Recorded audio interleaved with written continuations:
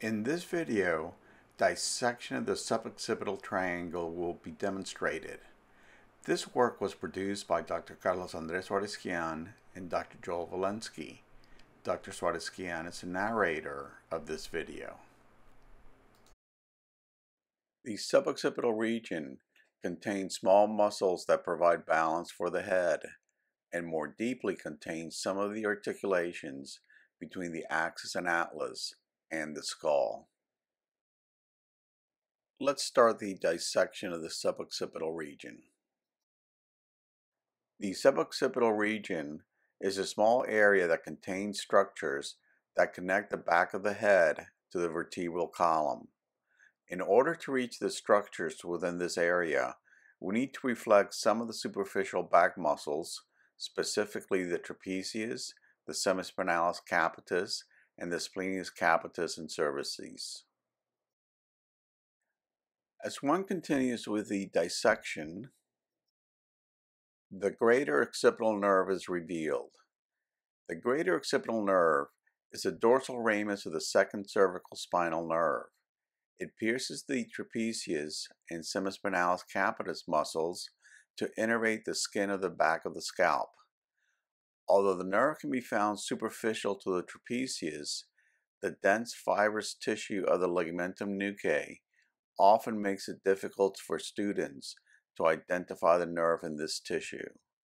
However, once the trapezius is reflected, the nerve is easily seen piercing the semispinalis capitis. The greater occipital nerve is associated with a pain syndrome called occipital neuralgia, in which patients have severe pain in their scalp due to inflammation of the nerve. We now reflect the semispinalis capitis to show the greater occipital nerve emanating from above the axis. Remember that in the cervical region, the spinal nerves emanate from the vertebral column above the vertebra with the same number. Thus, the greater occipital nerve, which remembers the dorsal ramus of the C2 spinal nerve, exits the spinal column above the axis, which is the second cervical vertebrae. Some of the suboccipital muscles are seen here, but they're better seen after a thorough cleaning of the area, as revealed in the next image. The suboccipital area has now been dissected. Let's get oriented before we identify the muscles. Focus your attention on the occipital bone of the skull, the posterior tubercle of the atlas, and the spinous process of the axis. We now can identify the muscles. The four suboccipital muscles include the rectus capitis posterior, major and minor, and the obliquus capitis superior and inferior. They clearly are well suited to provide balancing torques to the atlas and skull. Now, the important relationship of the greater occipital nerve as it turns superiorly, just inferior to the obliquus capitis inferior, is noted. If the nerve was originally damaged while trying to clean the tough superficial fascia and ligamentum nuchae, it will generally be found at this location by continuing to dissect and searching for the nerve. Of clinical relevance, the rectus capitis posterior minor inserts partially onto the dural sac of the spinal cord and has been suggested to be the source of pain in some dural tension headaches. Also shown in this image is the occipital artery, which is a branch of the external carotid artery that supplies the back of the scalp with blood. Looking at the suboccipital region in a different cadaver, we again become oriented and determine the location of the rectus capitis posterior major and minor, the posterior tubercle of the atlas, and the spinous process of the axis. In addition, we note the relationship of the greater occipital nerve to the obliquus capitis inferior and the presence of the occipital artery.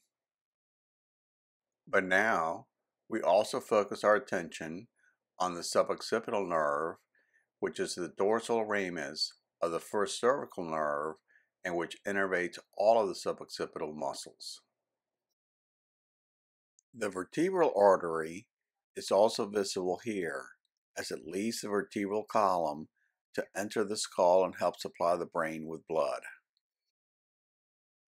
And finally, we can again label the obliquus capitis superior and its attachment to the transverse process of the atlas to finish forming the suboccipital triangle. Hence, the answer to the question, what is found in the suboccipital triangle, includes the vertebral artery and the suboccipital nerve. And of course, the suboccipital venous plexus, but this is hard to show in a cadaveric dissection. Further dissection in this region allows us to examine the craniovertebral articulation. To do this, we must remove all of the suboccipital muscles and then identify the posterior arch of the atlas, which we then also remove as shown here.